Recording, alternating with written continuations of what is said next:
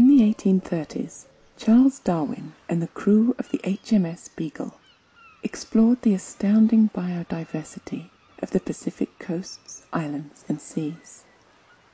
Darwin's observations led him to develop a revolutionary new scientific theory: the evolution of species through natural selection, or survival of the fittest.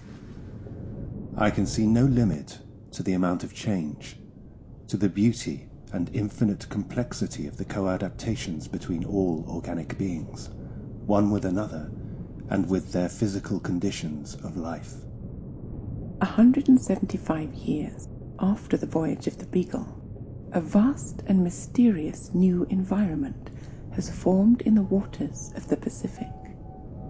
A soup of floating plastic now covers an area of the Pacific 3 times larger than the United Kingdom, which begs the question, who or what will be fit to survive in the environments we are creating?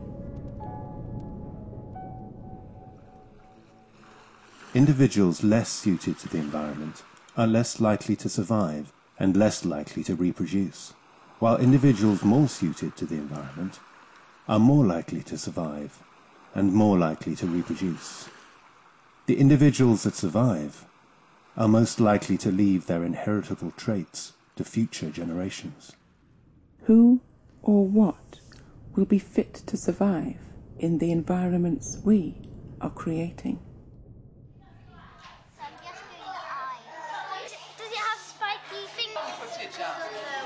Oh no, it's not on mine. It bounces into the bin, and when it hits